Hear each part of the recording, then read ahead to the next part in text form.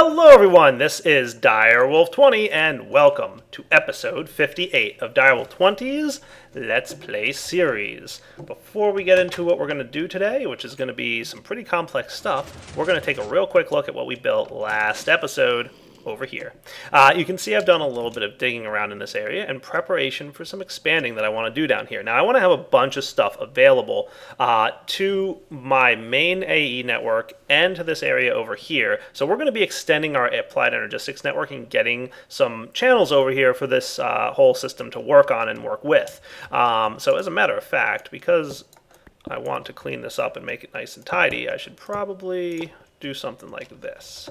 Yeah, we're going to put down our new alchemical furnace. We're going to put this guy down. There we go, and then we can put the coal back in. Nice. So remember last episode, what we built was the following. Where's my smooth stone? There it is.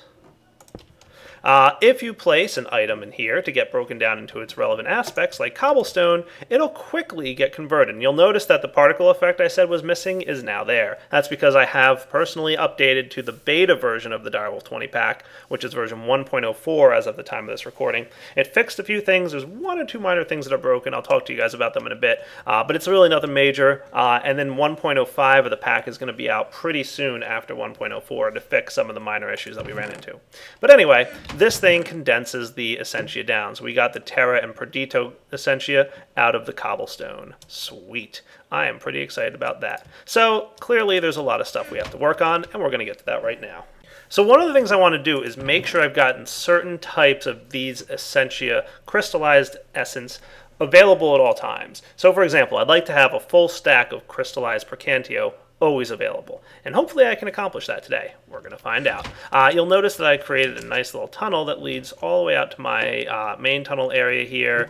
This is all kinds of stuff that we were working on when we were setting up the farm and everything. So clearly I've got some plans around this, huh?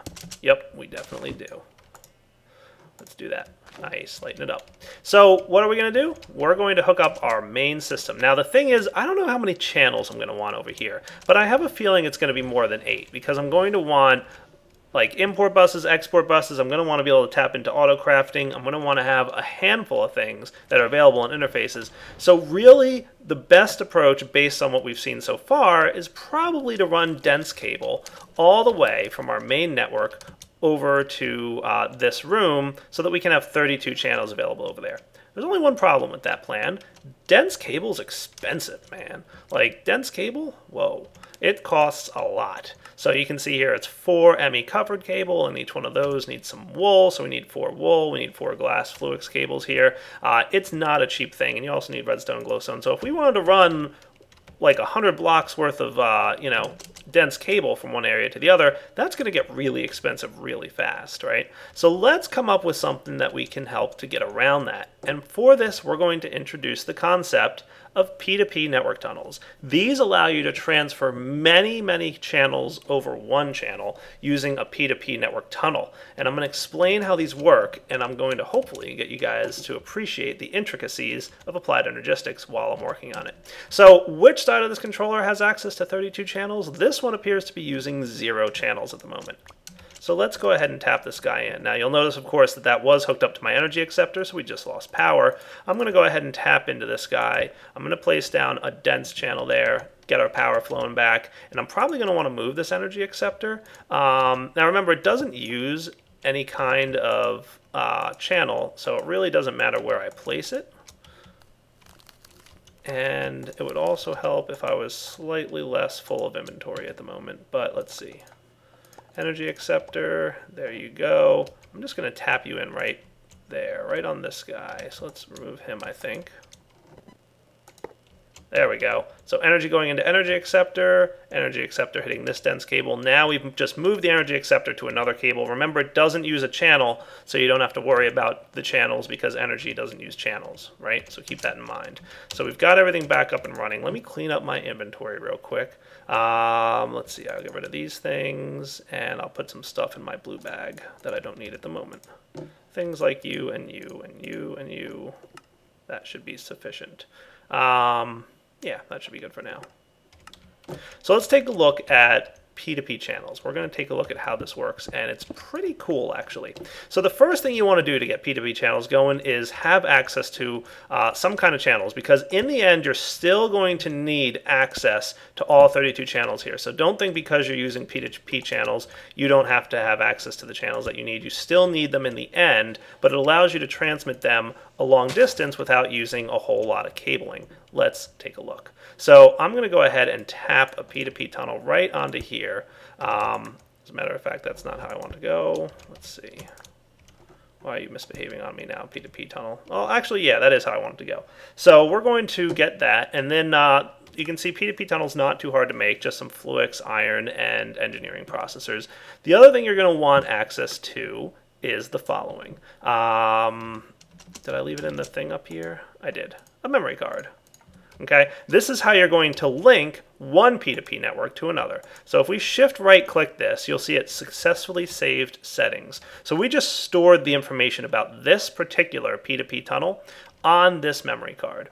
And we're going to use it here in a minute. Now, to make this very clear about how this is working, I'm going to have just a couple smart cables here, and you can see it's using one channel at the moment because it's connected to that P2P tunnel, but it is also offline. It doesn't have any access to power, so we're going to want to make sure power is connected here. So let's get those quartz fibers like so, and we're going to just run some cabling around this bend. And actually, you know what, I'm going to do this with smart cable too, so you guys can see how this works. And let's see if I can grab just a few more smart cable in our network. I'm going to start the crafting process for it. Let's get like 10 more of these guys. That'll start cooking while I'm going. So what we're doing is we're not using any channels here, but we're supplying power to this network. And you'll notice that now the network has a blue line on it. It's using one channel. And if we take a look at the P2P tunnel device, you'll notice it says device online, where a moment ago it said device offline. So if we remove this cable here, you'll notice this thing will run out of power in a moment, and it'll still say 1 of 8 channels, but the slight blue line that's there will probably disappear momentarily once the power is drained out of it. There's a little buffer inside, right? So this line from the P2P tunnel onwards is a separate network that needs to be powered separately. But because we don't want it to mix channel-wise and data-wise with the main network, that's why we're using the quartz fiber here. So let's get this thing powered back up, and then we're going to run just some normal cabling all the way down to where we want to hit our main points. So let's do that. Let's get cables run along here.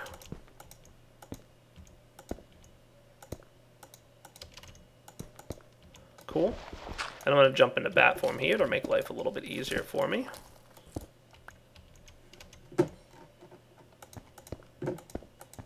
So remember, normally if we wanted access to 32 channels all the way in this remote location, all of these wires would have to be dense cabling. And that would get really expensive really fast. Look at the crazy amount of cable I have to run over here. Okay. So we're going to tap this guy in, and we're going to come over here. Let's say we'll have some smart cable coming out here, and we're going to tap on another P2P tunnel. Okay, and from here we can run some dense cabling out. Okay, and I'm going to run it out like this, and this is of course temporary. Let's see, is my smart cable done yet? It is. Beautiful. And we can run some kind of cabling out here. Okay, so we've got the cable ready to go and be used. So you'll notice now we're using 2 channels along this network, one for this ME P2P piece and one for the P2P piece back here in the main area. Let's get up here, I think would be easiest for you guys to see. But you'll notice still that we're not using any channels on the dense cable. Okay, so no channels are actually being used. So this separate network component, separate from our main network, being powered independently because of the quartz fiber, is using 2 channels just to transmit information from one tunnel to the other. So imagine that this thing, any channels that go through this cable, hit this P2P tunnel and get magically teleported to the other side and become available. So we'll see a little bit more about this when we start putting machines over here. So one thing I'd like to set up is an ME interface. So let's grab one of those. I should have one available, and if not, I can real quick request the crafting of one. Go, ME interface, go. Thank you. And let's also teach the AE system how to make sandstone. So while we're here, let's ask for blank patterns, and let's hopefully have everything we need for that. And I'm really going to quickly teach this thing how to make sandstone. So what do we already know how to craft? We already know how to craft sand, but we don't know how to craft sandstone. So let's teach it. Let's see, any of our blank patterns ready? 5 of them, that should be enough. So we'll check out sandstone, which is just 4 pieces of sand. And we'll also check out how to get sandstone slabs. And then finally, we're going to check out how to get chiseled sandstone. Chiseled sandstone. Oh, right, we should probably have some of these. There we go, chiseled sandstone, right? Sweet. Encode that guy. And then we'll throw them into our molecular assembler interface. So now if we're over here and we want to request sandstone, chiseled sandstone in particular, we can hit next, start, and it's able to auto-craft it for us. That's cool. Other thing we're going to want probably is a crafting card. Let's get one of these basic cards, a crafting table, and then we'll get a crafting card. We're going to want another interface. Oh, we need more logic processors. Let's get some more gold. We'll do 2 for now, and then we'll throw the other 30 in there.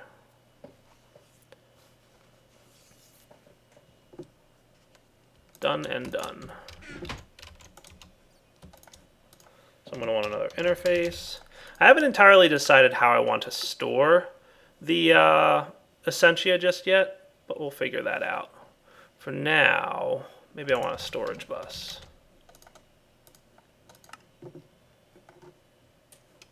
I need more logic processors. Let's get the gold out of here for a minute. Is my interface done yet?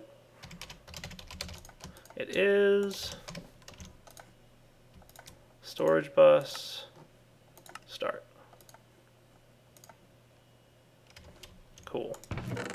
And then we'll get the gold back in and steal any of these guys that are ready for me. Cool.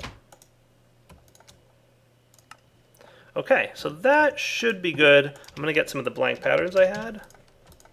And I'm going to do the following. Let's sneak over here. Light this area up a little bit. The last component I need for this is some crystallized essence.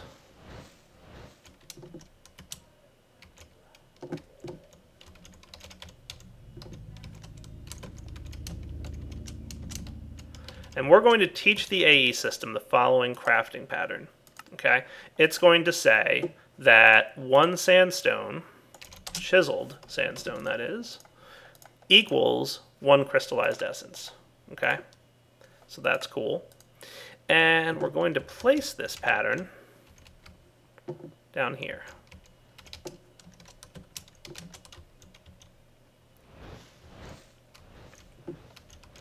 So one thing we're going to want on this is, and we might want to, yeah, let's move this storage bus component. So I'm just going to pick all these things up for a minute because I'm probably going to want this in the wall anyway. So we'll move this here. We'll move this back into the wall a little bit.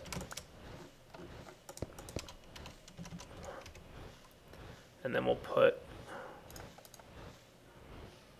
where'd my P2P tunnel go? This is what you get for having a full inventory, guys.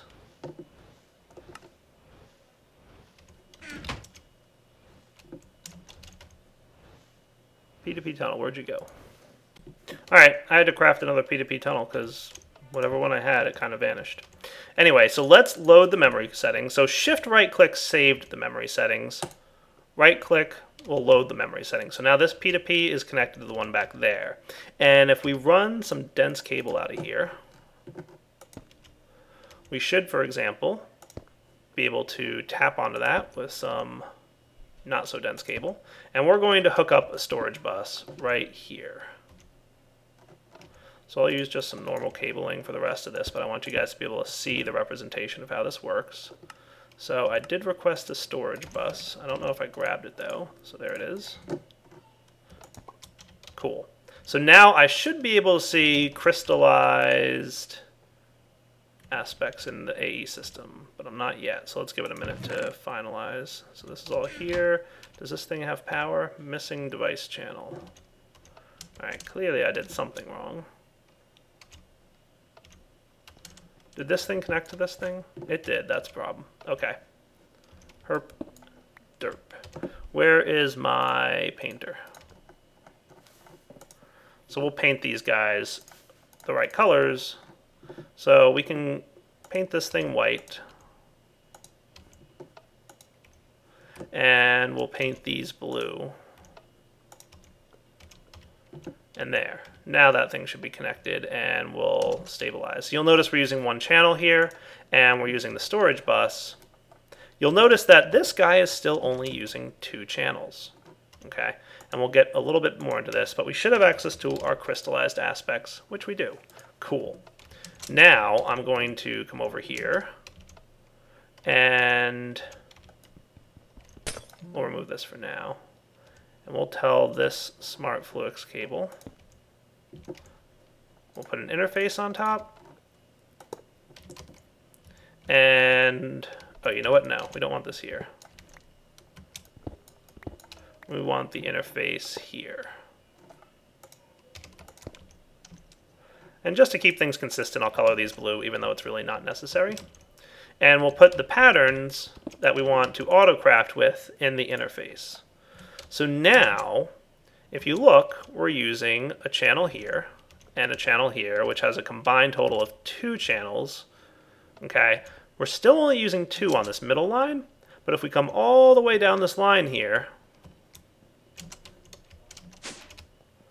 you'll notice that we're now using 2 channels on this dense cable. 2 out of 32, it says, according to Whala.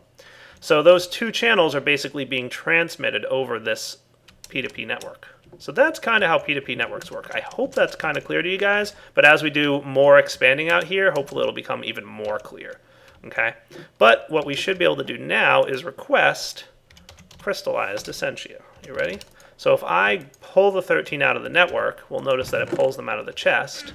And if I request crystallized essentia, say I want 10 of them, what it should do is it should be able to automatically craft the chiseled sandstone and dump it into here for me. See?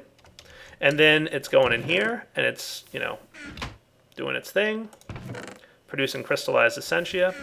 And that, my friends, is exactly what we're looking to do. So now I have a way to automatically craft these, right?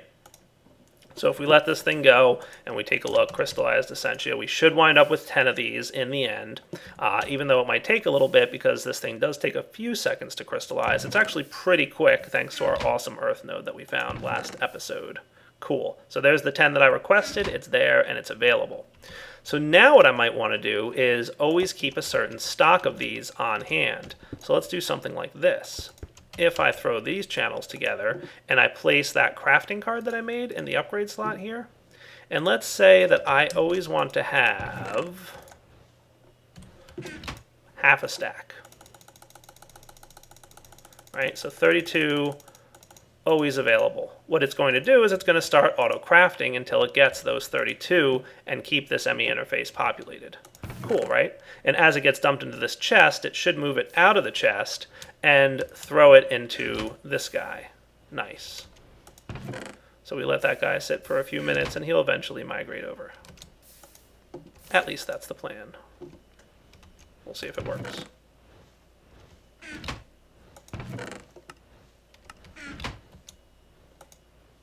Come on, you can do it.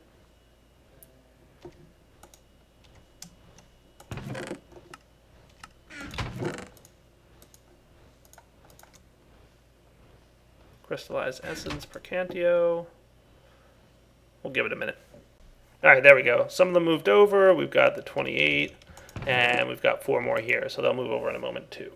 Alright guys, so I found out something interesting. I wound up having to place an import bus here instead of a storage bus because the storage bus wasn't registering that the crafting had completed. So watch, if I take half a stack of this stuff out, you should see this thing quickly click on and start producing some sandstone, throwing it in here, and doing all the auto crafting for us. There it goes. So you can see sandstone going in, and the crystallized essentia is cooking, and you'll notice that very quickly now everything is behaving the way it should. It's automatically going in here. So the storage bus, when the crafting request came in, it didn't recognize it as being complete because the storage bus wasn't updating the fact that the crafting was completed. So if you want to do something like this, you have to use an import bus or you have to use something else. I could put an interface there instead of the chest if I wanted to.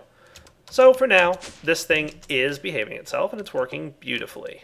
So now that we've got that, we have a way to automatically keep a stock of certain crystallized aspects. All we need to do is add patterns to this thing. Now if we want to add more patterns, we can obviously fit another interface with recipes on this side and on this side and on this side and even on the, well, maybe on the bottom. I don't know if it can go on the bottom. The bottom of the thing is probably reserved for the coal input. So we can at least have 4 of these going in here. So that's pretty cool.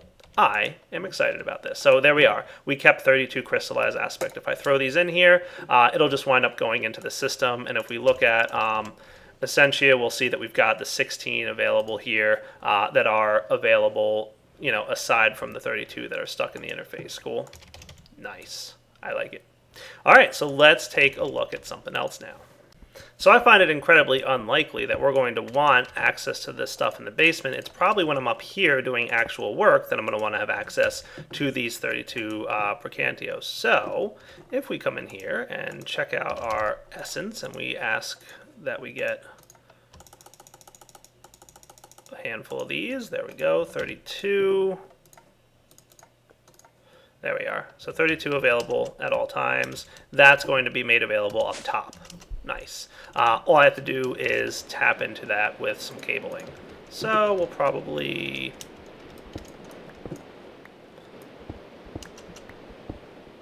hit some cabling up like this. Well, that's probably not what I wanted to do now, is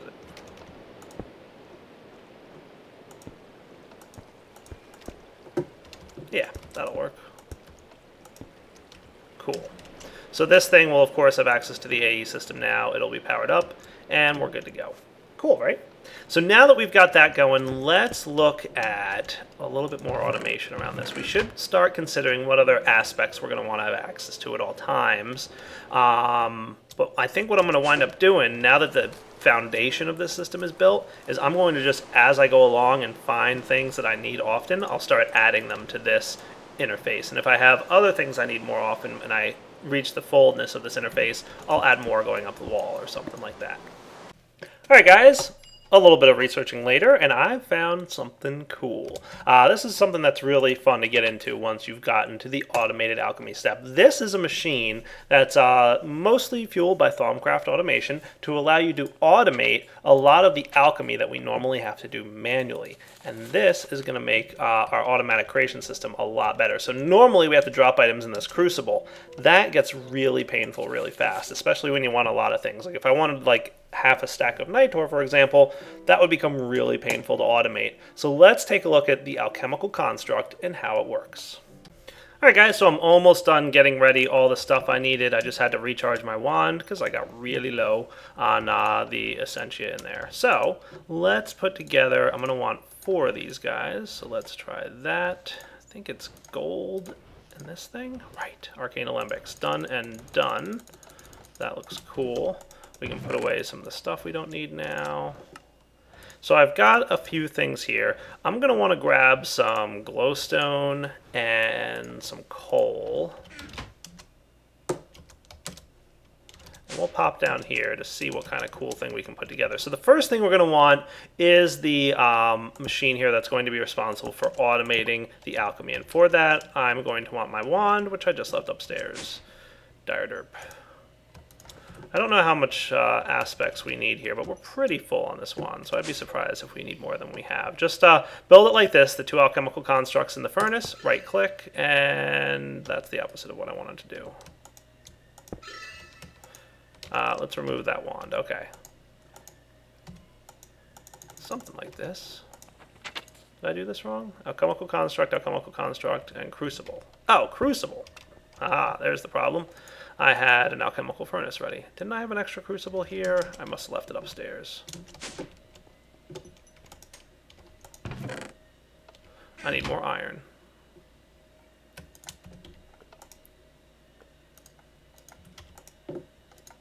One crucible, briefly prepared.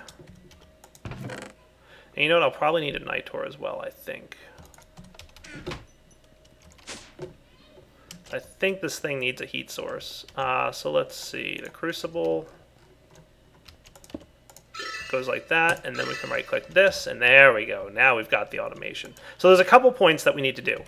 First off, you'll remember that when we're doing alchemy, and you want to make nitor, for example, you need to get certain aspects in the crucible, and then you need to drop an item in that acts as a catalyst and then becomes the magical item that you want, like nitor. So for example, in order to use the alchemical construct, we place the glowstone in the slot here, and it's going to automatically detect that glowstone is a catalyst for nitor. And it's going to sit here and tell you, I need some fire, some ignis, some lux, and some potentia. Right? So in order for us to get this, we're going to want to make the following items, and we're going to check the AE system and see if I have any. So torches, we're going to want, 3 of those, right? And, let's go with 2 sets of these as usual, right? So we'll go 6 torches and coal, which I might have to rescan. I think when I did the update, I have to rescan my stuff. Not the end of the world. Coal has 2 of each, right?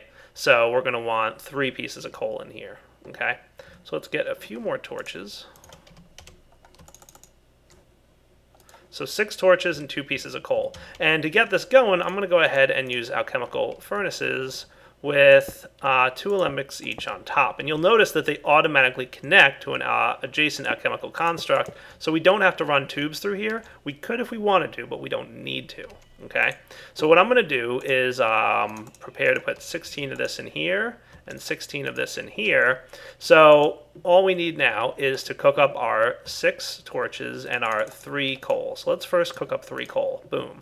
You'll notice that as this cooks up, it's going to drain into the alchemical construct and indicate that we've got what we need. So we've got fire and potentia there, and then we also need the, I think you want to click on this nitor, and that'll activate the recipe. And now you'll see these bars at the bottom ready to accept from the adjacent slots here. So now let's go ahead and place our 6 torches in here, and what we should see is this thing getting ready to craft. I think. Oh, you know what? Remember, like I said, you need a heat source on the bottom. So we'll toss this guy down here, and now we should be ready to go. So there we go. We're drawing in the adjacent aspects, and nitor gets spit out the front here. Nice. So we've got an automated way to make nitor. So let's come up with a little bit of automation to really make this thing do what we want it to do. Now, if we wanted to get alumentum, for example, we could do the following. So let's take a look at the alumentum recipe. So it's just charcoal with some perdito and some potentia and ignis, right? Interesting. What's a good source of perdito again? Oh, right, cobblestone. But cobblestone also has earth on it, so we don't really want that to go in there. Let's see if there's anything that has just perdito on it. I want to say there isn't anything that I know of that has just perdito. So cobblestone is the only thing we know so far, obviously. Like I said, I think my thing's reset here. So for now, let's go ahead and use some of the crystallized aspects for that. So if I were to check in here for perdito, we should find some crystallized aspects. Sweet. So if I were to want to make myself some alumentum, we could use the same exact setup. We just say fire, 3 perdito, 3 potentia, and some charcoal, right? So let's grab 1, 2, 3 more of these. That'll get me 3 more crystallized perdito here pretty quickly. Cool. There goes the perdito. Looking good. And that should be all done. Almost. There it is. There's the 3rd one. So on one side, we'll put the 6 perdito. And we'll want some charcoal, right?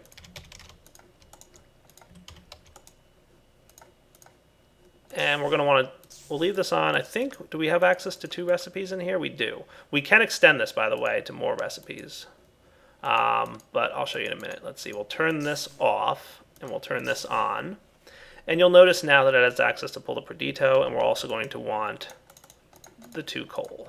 Okay? So then this thing should start combining and doing its stuff. Let's see what happens. Ta-da! We're going to get alumentum out of this thing. Awesome. Cool. And it's cooking up. It's got its 3-3, and it's cooking all that up, doing its thing.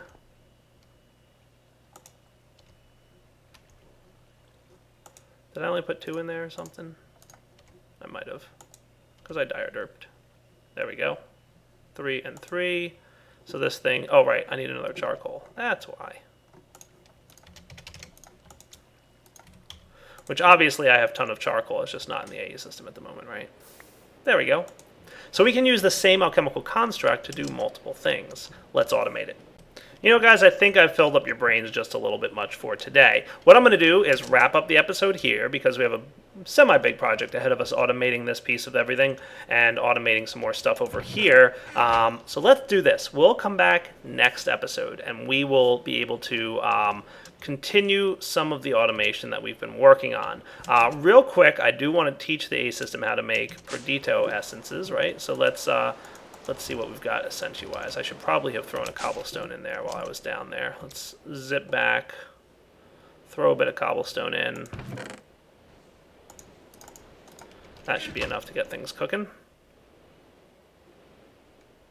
And then real quick, I'll show you guys how, with the new versions of AE, this is what's really cool and I like, is I can say 1 cobblestone makes 1 crystal essence of Terra and 1 crystal essence of Perdito. You might have known with previous versions of AE, this was pretty much impossible. You couldn't say 1 crafting pattern yields 2 items, but now you can.